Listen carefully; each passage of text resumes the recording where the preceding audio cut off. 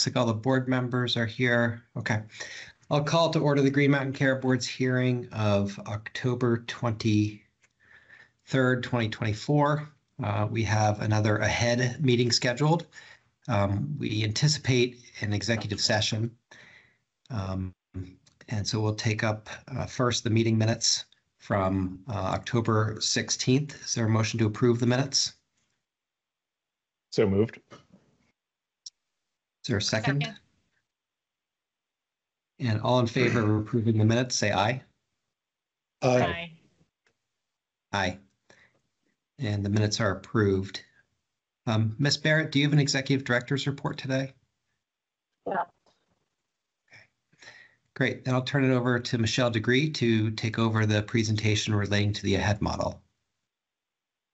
Thank you, Chair Foster. I'll go ahead and share my screen.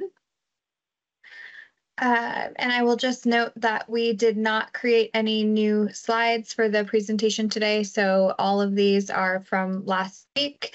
I can make sure that they get posted to the website. As you stated in your opening remarks, the anticipated that we will go into executive session today. So I've left in a few reminder slides of just where we are with the AHEAD model itself.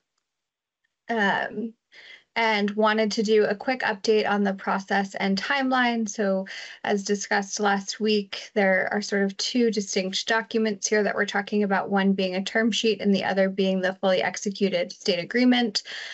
The term sheet is what the negotiating team is currently having conversations and discussions on.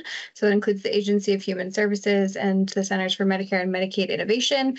That is the goal of our discussions today in executive session, and the plan, if all goes well, so I hesitate even saying anything, is to have it ready for public consumption hopefully next week. So by the next scheduled board meeting, which is October 30th.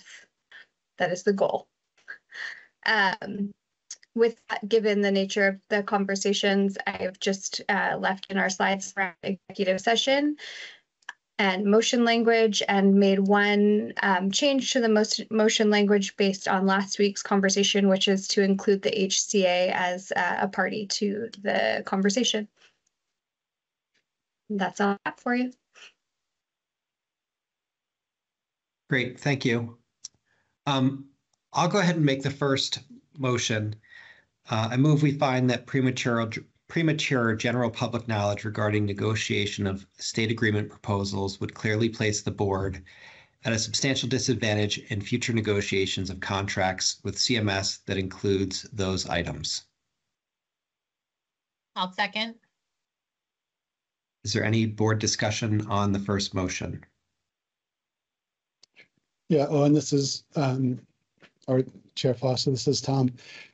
Having been through the executive session last week, I would just want to take a moment to reiterate the concerns I raised prior to the executive session last week.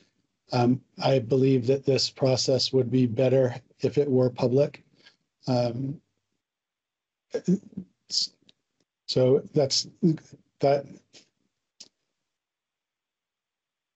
that belief is going to inform my vote on these two motions.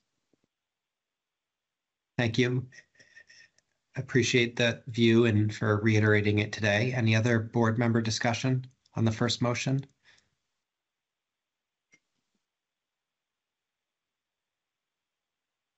And as Ms. Degree said, we anticipate making the term sheet public soon, hopefully by next week is the current plan. Is there any public comment on the motion?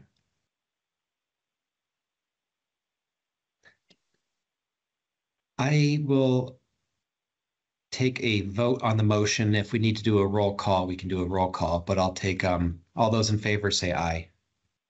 Aye. Aye. Aye. Yeah. I'll just note for the record that Member Walsh is a nay, and the motion carries 4 in support and 1 against the motion.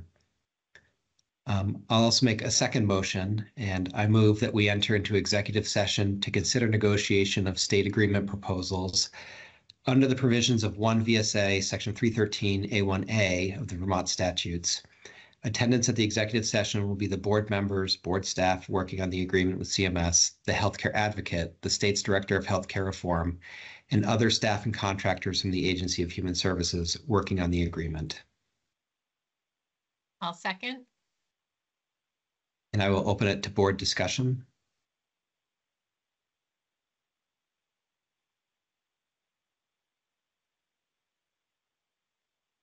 And I will open it up to any public comment on the motion.